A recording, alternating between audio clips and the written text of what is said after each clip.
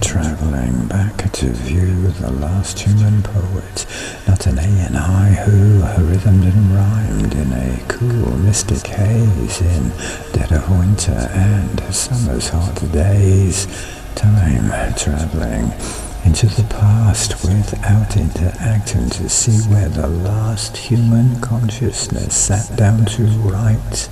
Then back to the future, recalling what might become incantation in an A&I script, sonic amusement about how we once tripped into the foggy ruins of rhyme, travelling back and forward through rivers in time.